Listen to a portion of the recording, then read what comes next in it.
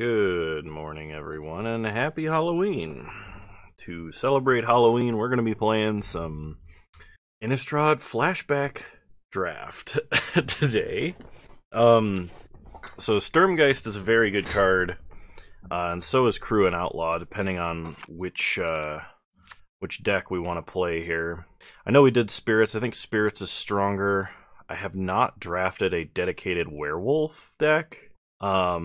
So maybe that might be some more fun, though it is a little more aggro. We could take Ghoulcaller's Bell and try for the mill deck. This is the most important mill card. Yeah, we'll take Crew and Outlaw. If I start getting past, like, multiple Curse of the Bloody Tomes, then maybe we'll go mill, but... Alright, Civilized Scholar is not bad. Everybody knows my opinion on Invisible Stalker if you've seen the stream VOD, which I'm still working on. I'm sorry that it hasn't gone up yet. I uploaded it and it just like wouldn't process. It's stuck at 100% processing. So I'm going to try and get that fixed. I think we take Into the Maw of Hell, even though it's kind of expensive. It's really good removal, and it punishes your opponent for splashing. So I'm going to take Into the Maw of Hell. Reckless Waif is not bad for the Werewolf aggro deck, so we'll take Reckless Waif. There's also Prey Upon in that pack, which I do like. Causeway Vampire, just saying your opponent can't block with a particular creature this turn is good. Kessig Wolf is also pretty good, being able to give it first strike when it attacks. I think I'm going to take the Vampire. We're a very heavy red deck right now. Alright, there's a Clifftop Retreat. And Nightbird's Clutches. I guess we'll take Clifftop Retreat. We could be splashing a little bit of white, potentially, in this deck. Ghost Quarter, Furor of the Bitten. I mean, probably Furor of the Bitten. It's, I guess, the best card for an aggro deck. Love me some Infernal Plunge. I've done some shenanigans with Infernal Plunge. Not in Limited, but... Alright, there's a Blood Crazed Neonate, Curse of the Pierced Heart. If I didn't have any 2-mana creatures, I would take Curse of the Pierced Heart. For a while, I think Pauper was playing this as an actual, like an actual burn spell, because usually it would stick around for more than 3 turns, so it'd be better than like a Searing Spear to your opponent's face. We'll take the Neonate, though. It's a very good aggressive creature. Skiersdag Cultist is not bad. Rolling Temblor is kind of the opposite of what we want to be doing here. Ancient Grudge could be good. There's not a lot of artifacts we're worried about. Bump of the Night is pure aggression, and reach, which is probably what we want in an aggro deck. Gnaw to the Bone. Gnaw to the Bone is really good versus opposing aggro decks. I'm going to take Bump, but there's not a lot of black cards I want to play as far as I remember right now. We will take Pitchburn Devils because we're a little light on creatures. Scourge of Gaia Reach. I'm not really a big fan of. Like, it's not bad, but I think Pitchburn Devils is going to be better on average, especially with Skiersdag Cultist. We can turn Pitchburn Devils into a Lava Axe if we want to. Alright, Feral Ridgewolf is a creature in our color. Kessig Wolf came around. Spare from Evil is pretty decent. Infernal Plunge goes to the sideboard. We're not playing it. Runechanter's Pike. We don't have a lot of instants and sorceries to take advantage of Runechanter's Pike. It does grant First Strike, which is good, but I think we're better off taking Ashmouth Hound, Harvest Pyre, or Tormented Pariah. Because we're a little light on creatures, I think I'm going to take the Hound. Tormented Pariah is okay, but Ashmouth Hound is really good because there's a lot of X1 creatures and tokens, and Ashmouth Hound completely invalidates those for blockers. Lumberknot is a really good creature if you're doing the like green-black morbid kind of deck, I think it is. Alright. Hanweir Watchkeep. I don't like this card in the Werewolf deck because it's a 3-mana 1/5. Like, half the time, yeah, it's a 3-mana 5/5, but lots of Ghoulcaller's Bells going around. Maybe I should have done Mill. I haven't seen any of the like other support cards for Mill, though, so probably not. I'm going to take Traitorous Blood. Having one of the threatened effects is usually pretty good. Alright, now we have some options. We can take Manor Gargoyle, because just having a big creature that eventually becomes a 4/4 flyer is good. Falconwrath Noble is good. It's sort of like, we're kind of an aristocratic kind of deck. We do have a Skiersdag Cultist. It's a good curve topper. Helps us get in damage when we attack on what would not necessarily be a good attack. Tribute to Hunger is good removal. Geist Flame is just pings, but they're not bad. I think I'm going to take the Noble, because I think black is our other color. Okay, Stromkirk Noble is great. This was like the premier red aggro 1-drop for a while. So it's kind of the card we want to be playing in this deck. Into the Maw of Hell, Village Ironsmith, and Victim of Night are all good. Hopefully they wheel. Disciple of Grizzlebrand, Rakish Air. Whenever a vampire you control deals combat damage to a player, put a 1/1 counter on it. We have a couple of vampires. Stromkirk Noble, Bloodcrazed Neonate, Crossway Vampire. Rakish Air is probably the pick. I really want to take Disciple of Grizzlebrand because we do have Traitorous Blood. I'm going to take the Air. Okay.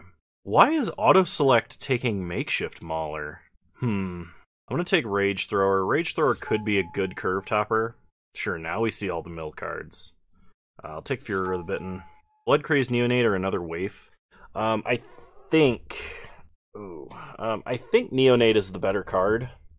Waif is insane if you can play it on turn 1 and your opponent can't play anything else. Like their first play is on turn 3. But I think Neonate has slightly better synergy with our deck because we do have Rakish Air now. There are 8 cards in this pack, so we only get 1. I want to take the Neonate because we are light on 2 drops. Tormented Pariah. I guess we'll take a Patrician. Tribute to Hunger is removal, and we don't have a lot. Sure, Skeletal Grimace, but I'm probably not playing it. This is a really good mono-red deck. I mean, like, we have some good black splash options, too, if we don't want to be mono-red. Stony Silence is not playable in Limited at all. Vampiric Fury is, like, looking better and better the more that we draft, because we're getting a lot of, like, Neonates and stuff. And Vampiric Fury grants First Strike. We'll take a 3rd Neonate. Heretic's Punishment. Choose any target, mill 3 cards, and it deals damage equal to the highest converted mana cost. This could give us some reach, actually. And we do have a couple of high CMC cards. I think we do take Heretic's Punishment here. Desperate Ravings is okay. Yeah, we'll take Heretic's Punishment.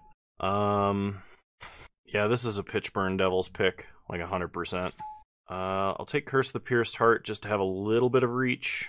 Vampire Interloper is probably a little better.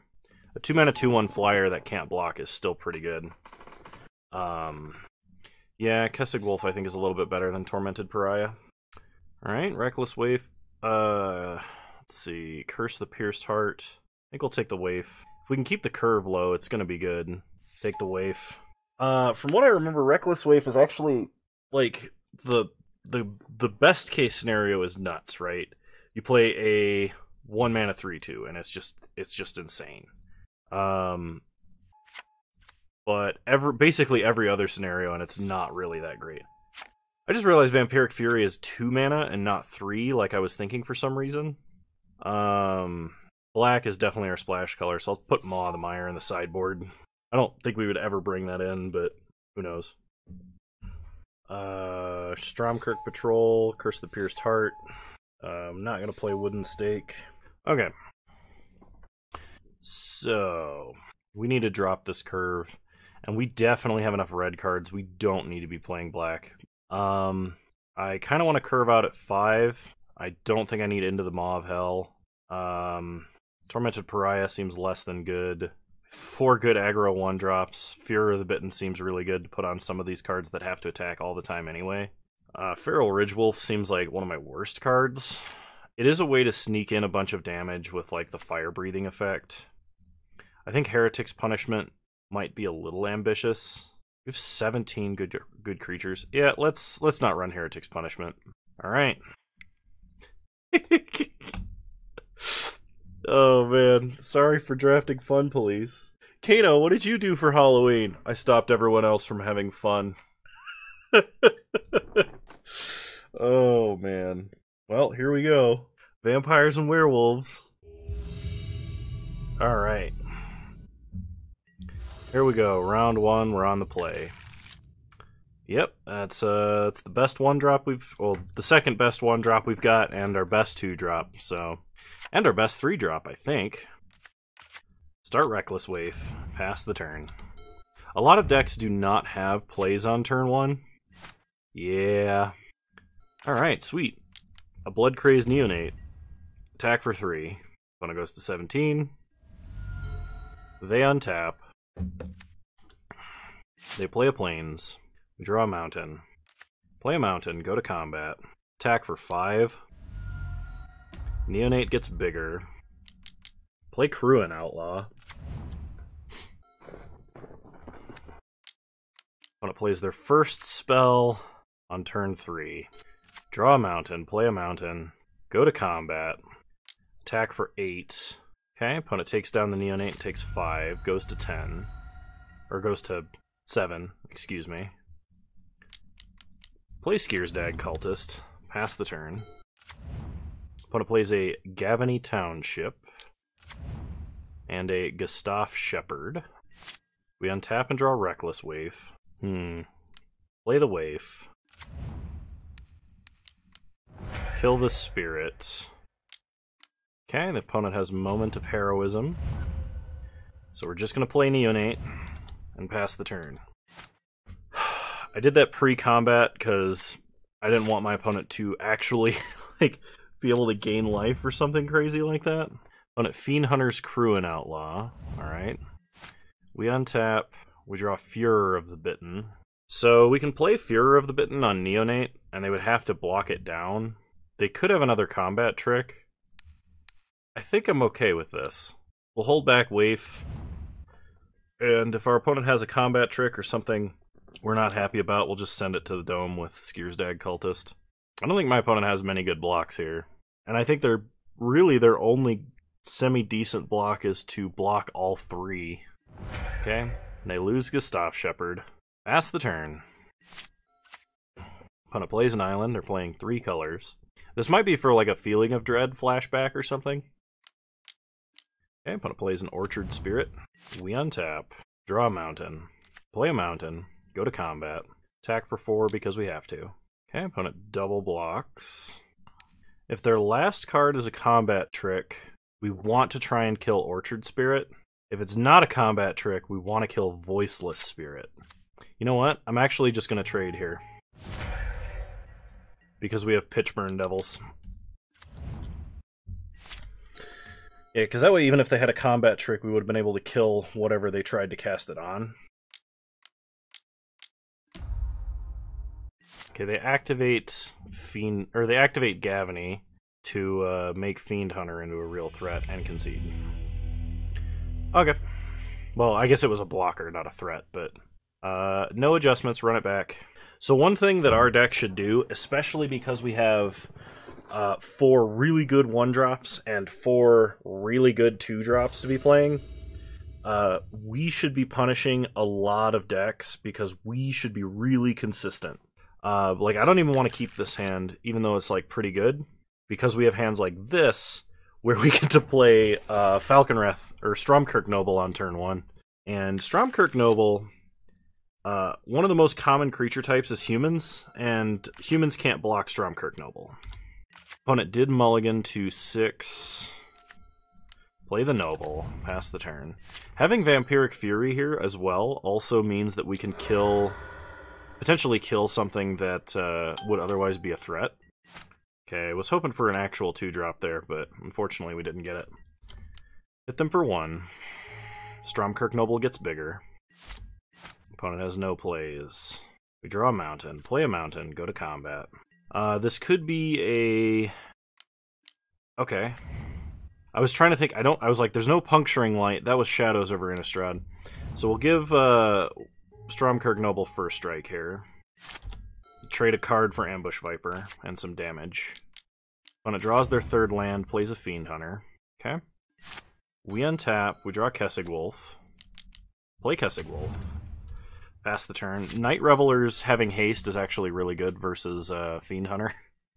Okay, opponent passes. Draw Ashmouth Hound. So, in an attempt to be more mana efficient, we're going to attack with Kessig Wolf, see if our opponent blocks. If they have Moment of Heroism, they will block. Okay. I am not going to activate Kessig Wolf because they have Moment of Heroism. Yep. Okay, so opponent gains 3 life, does not lose Fiend Hunter this turn. We play another Kessig Wolf, and then we play Ashmouth Hound. Yeah, activating Kessig Wolf there, like, our opponent was telegraphing this so hard that it definitely wasn't the correct choice, especially after having seen that combat trick. And this lets us play Ashmouth Hound, which is another creature that can attack into Fiend Hunter, or Chapelgeist as an example. So we untap and we draw Fury of the Bitten. Play Night Revelers. Go to combat. And I'm just going to attack. If they block Kessig Wolf and kill it, that's fine. Okay. Opponent takes 6. Pass the turn. Opponent is a bit stuck on mana. We draw Curse of the Pierced Heart. So Hamlet Captain, when it blocks, can pump Fiend Hunter up to a 2/4. So we're going to put Fury of the Bitten on Ashmouth Hound to give both of our creatures 4 power. And make it so they don't really have a real block. Go to combat. Attack for 8. Okay, opponent takes 8 and goes to 8. Put a Curse of the Pierced Heart on that player. Pass the turn. I miss curses. I'm glad they brought them back briefly in Amonkhet. And I really want Curse of Misfortunes to become a deck. Or like even just like a tier 3 rogue modern deck. But I don't know how likely that is that they will. They won't, at least for a while.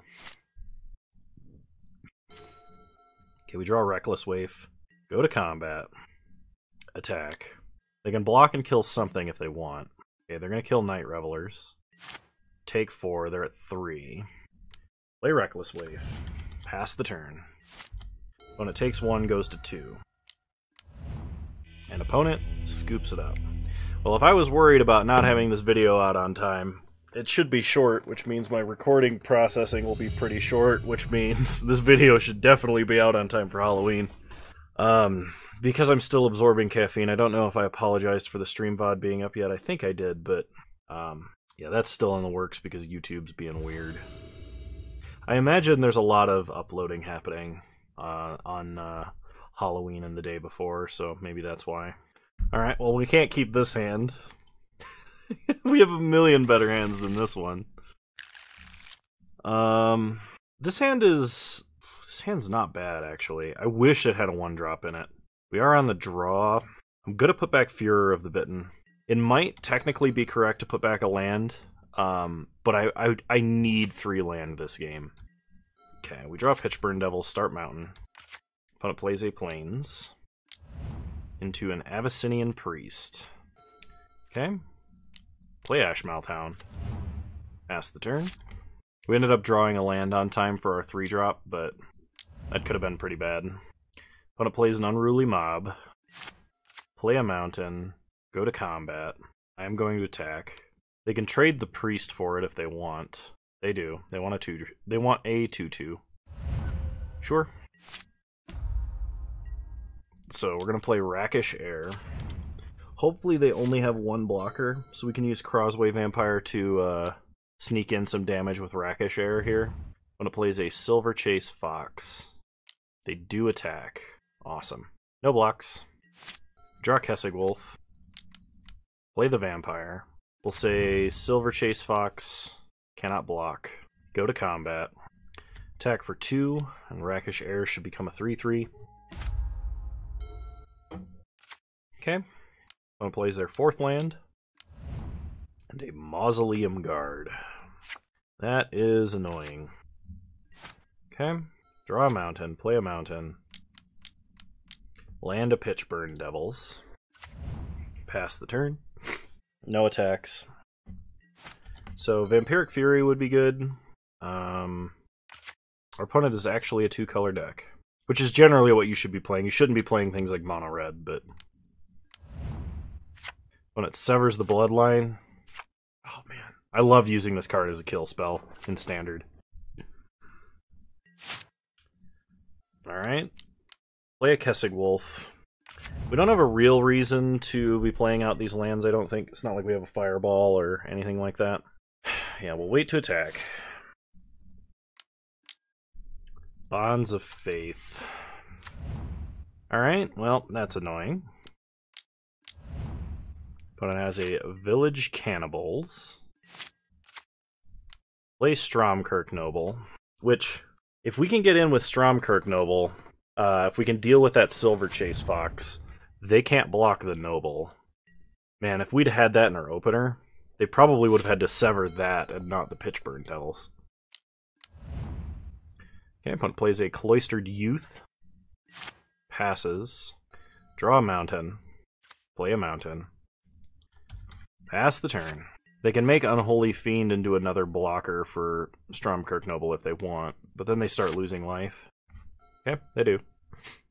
They're starting to get to the point where they can be aggressive. Yeah. Alright, no blocks yet. And now we're to the point where we have no card advantage because we are only red. Okay. I'm actually going to concede this game because there's not a lot we can top deck that's going to reverse this. I guess we had Rage Thrower. Oh, no, we don't have Rage Thrower. I didn't even have it in the deck because it was really expensive. Yeah, we didn't have a lot of good outs. So I'm just going to run it back as is because I don't want to bring in another color, and I don't think any of our red cards are really going to help that much.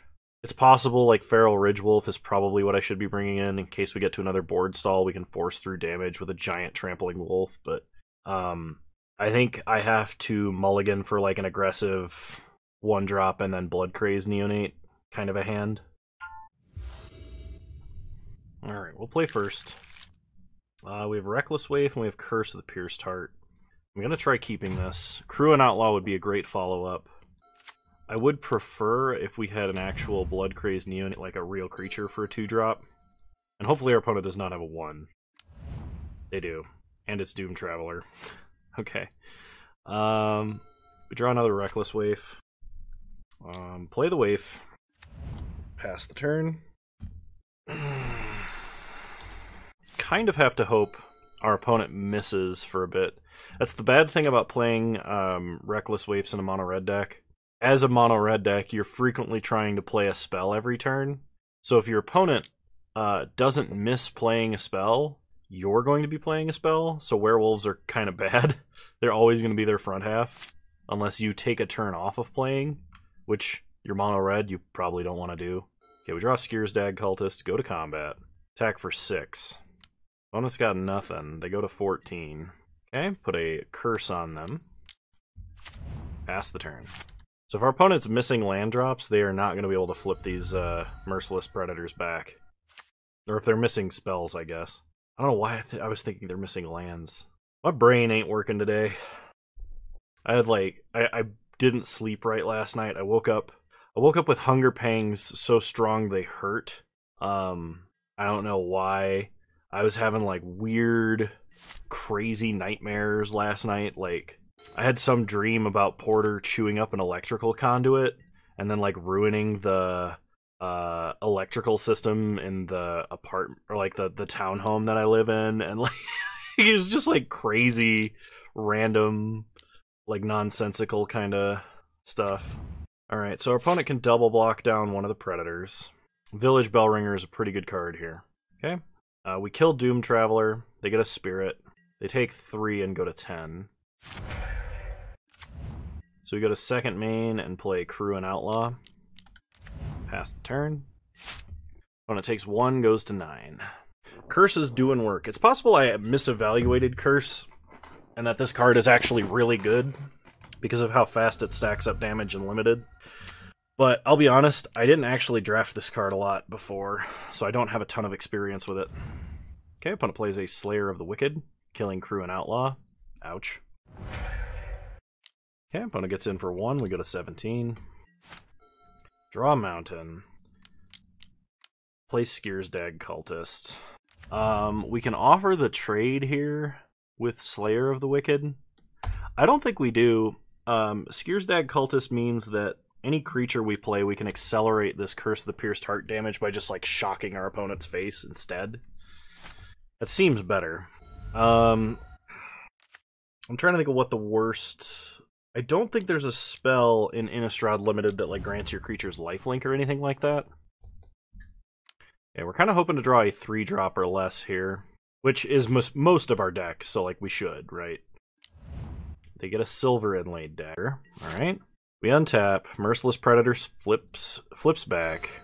We draw Pitchburn Devils. Pitchburn Devils would be great if we could play it. So, pass the turn. Opponent takes a damage, Reckless Wave flips. Opponent plays a Plains. Equips a Spirit. Goes to combat. Attacks for 5 in the air. No blocks. We go to 14. We're going to sack Merciless Predator to deal damage to our opponent. Untap. Draw Rakish Air. Play Rakish Air. Pass the turn. I think we're winning the race here, unless our opponent has a really strong Anthem effect. Or like a Butcher's Cleaver. When it plays a land, they go to combat and they attack. So block here. Shoot our opponent, sack Rakish Air. Take 5, go to 6. Opponent goes to 2. And as long as we untap, we can just sack Skiersdag Cultist to itself. Okay. Game 3. Even though we have 17 lands, getting to 5 mana seems like it's been hard. Yeah, I'm just going to run it back. I still don't want to bring in black. I think just staying mono red is fine. Okay, 1-drop, 2-drop, Fear of the Bitten, and Traitorous Blood. I kind of like... The only way that this hand would be better is if we were on the play. Opponent didn't even have a 1-drop. Wow. Could you imagine? Okay. Opponent has a Silverchase Fox. Play a Mountain, play a Neonate. Pass the turn. Opponent plays a Swamp. They play a Doomed Traveler. They stay back on defense. We draw Stromkirk Noble. We could put Fury of the Bitten on Blood-Crazed Neonate, and our opponent would have to double block it to kill it. We don't have a good target for Traitorous Blood. Kessig Wolf develops our board, but we would lose Blood-Crazed Neonate for basically no value. I think we gotta go with Fury of the Bitten. Our opponent will be left with a Spirit after the fact. Question is, do we attack with Reckless Wave? And I think the answer is no. Opponent doesn't have white mana, so they can't just, like, activate Silverchase Fox to deal with it. Okay, we take out our opponent's board. They get a Spirit. Play Stromkirk Noble. Pass the turn. Yeah, I think if we attacked with Reckless Wave there, our opponent just chumps with Doom Traveler and eats the Reckless Wave with Silverchase Fox. So opponent plays a Swamp. Sever the Bloodline to kill Stromkirk Noble. Whenever your opponent uses 4 mana removal on a 1 mana creature, that's how you know your 1 mana creature is good. Okay, we untap, we draw a Mountain, play Mountain, go to combat, get in for 1, and then we'll play Kessig Wolf. Opponent goes to 19. Play the Wolf. Pass the turn. Opponent plays a Plains. Bonds of Faith on the Kessig Wolf. Get in for 1. It's a really strong removal spell in Limited. They play Abyssinian Priest. We untap. We draw Vampiric Fury. So we can't attack. And we can't play anything. Because Traitorous Blood here would be absolutely minimum value. So we'll just pass. Reckless Wave flips. Okay, opponent gets in for 1. We take 1 and go to 17. Moan of the Unhallowed. Alright.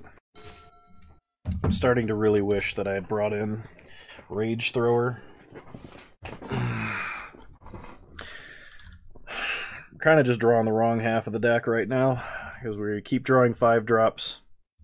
We only have 3, and we have 17 land. We should be fine. I don't know really what the deal is here. So opponent taps Merciless Predator. This lets them attack without having to worry. They hit us for 5. Opponent's last card is Cloistered Youth. We untap. Draw Fury of the Bitten, which doesn't do anything. Yeah, I think we're dead. Because no spell we play this turn does anything. And then we're just going to be too far behind on the board. We are going to attack. Opponent takes the damage, but they are outracing us by far.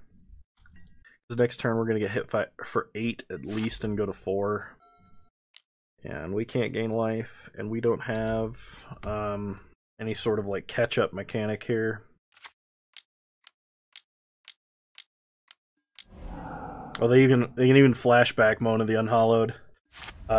Which also means they could flashback Sever the Bloodline. So like, had I even played anything there, they could have just killed it.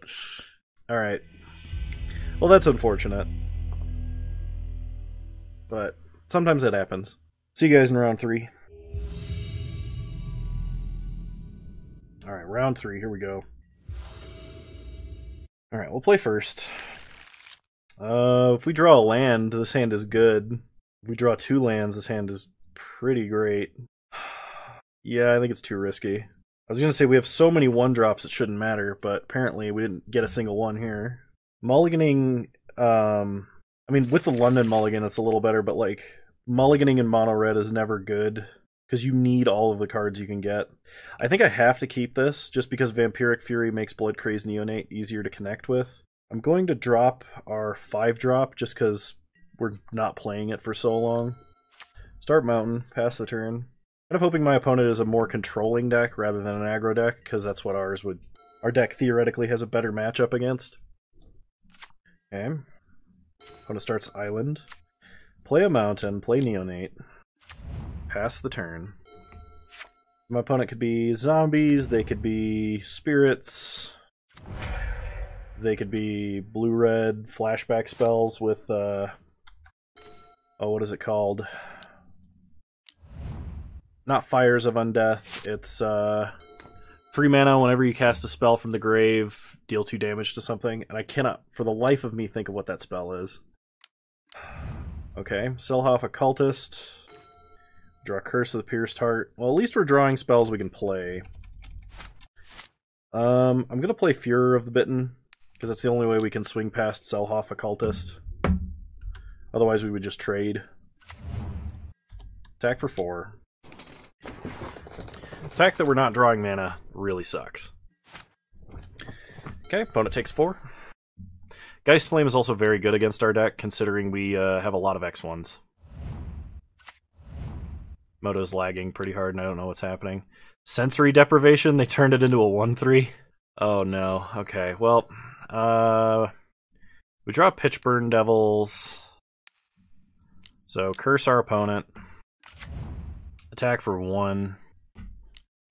And we're only attacking because we have to attack.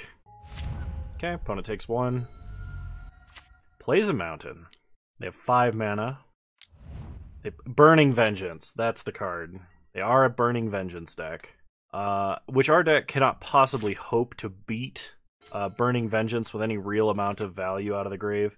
It's like if I play Cruin Outlaw here, they just flashback Geist Flame and then kill it. But we're still going to, because we have to. Game's not technically over yet. Attack for 1. Opponent blocks with the Occultist. They mill 1 with Deranged Assistant. They are running green. I imagine they just picked as many flashback spells as they could find, which might be why they're running Shimmering Grotto in a 3rd color. Oh man, double Burning Vengeance. Opponent's deck is very good. We draw a Mountain. Yeah, I don't think we can beat double Burning Vengeance. They can basically wipe our board by flashbacking a spell, which is pretty low cost. I think I'm not gonna show them any more cards, especially not our top end. I don't want them to know what I'm curving into. Yeah, we're just gonna hope for a really fast hand. I would love to play first. Neonate, Ashmouth Hound's good, but 4 lands is too many. No 1 or 2 drop, I got a mulligan. Curse the Pierced Heart's gonna be too slow. We don't even have any like Brimstone Volleys for good reach. There was one in our opening pack, I think, but I think Cruin Outlaw was more important. This sucks, we have to mulligan twice. In a deck that should rarely ever have to mulligan. It's possible I should have just kept the 7, but like... Alright, we're gonna put back a Mountain, put back Night Revelers. We're starting with our best 1-drop, and it's going to be very big very quickly. So let's hope that's enough. Opponent starts Island. Ghoul Caller spell. Milling, Burning Vengeance. Well, that's good to see for us. We draw Curse of the Pierced Heart. I'm going to play that this turn. It's technically less damage than Furor of the Bitten, but it's also slightly more efficient usage of mana. Plus, our opponent might play a creature specifically intended to block Noble, and Furor of the Bitten might be able to make that line a bad play. Opponent mills a Geist Flame. Sensory Deprivation. Alright, well, Furor of the Bitten, had we played it last turn, would have stopped our opponent from doing what they just did. So, Stromkirk Noble still being able to attack through a Sensory Deprivation is actually really good. It means they have to use an additional removal spell to deal with that. Okay, opponent mulches. They mill a Mountain and they mill 2 Dream Twists and a Memories Journey. That was a pretty good mulch, I think. If they get a second Sensory Deprivation, wow. Alright, play a Mountain. Run out Crossway Vampire. Crossway? It's probably Crossway, and I've just been, like, making an idiot out of myself this entire time. This is like, look at Kano. Doesn't English. Ever. Oh, man. So I understand what the green is for now. Opponent unsummons Crossway Vampire. They can just Memories Journey and put the Burning Vengeances back in their deck. And unless we draw another Furor of the Bitten, or Vampiric Fury could get that up to a 0/6, I guess. Curse the Pierced Heart doing work. Alright, well, F6 through the rest of our turn. Opponent flashbacks Memories Journey. Okay, they put back Burning Vengeance, and Sensory Deprivation. They take 1. Well, like, look at how cool our opponent's deck is. I love the Burning Vengeance deck. Wow, they drew Burning Vengeance. They Dream Twist themselves and kill Crossway Vampire. I think this game is over. Because my opponent is to the point where they can flashback, like, 3 different great spells for them. Traitorous Blood doesn't do anything. Okay, we'll give him one more turn, but short of drawing a card we put on the bottom of the deck this game, oh no, because he doesn't even have haste. They don't have any humans. Oh yeah, yep, we're totally screwed. Opponent's deck is like one of the best counters to ours because they consistently create tons of value. Second Burning Vengeance, yeah. This game is over. Congratulations, opponent. Good job. Well, we got half our entry back because we did win a round. And, yeah. Mono red, while technically an archetype, is not... I guess it's not that great. I will be doing some more Innistrad flashback draft because I love it so much. So expect that in the limited slot coming up.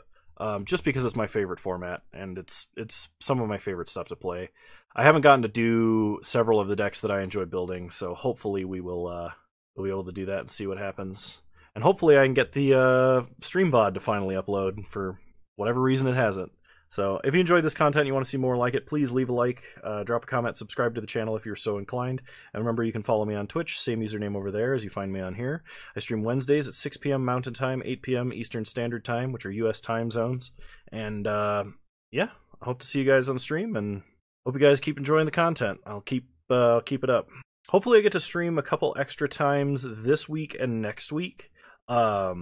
This upcoming week, after Halloween and the week after that, because I will be quarantining strictly in preparation for going home for the holidays. I'll be gone for like a month and a half, during which time I may not be able to stream, but I still will produce daily content.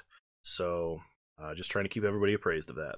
Alright, well, I'll see you guys next time. Bye!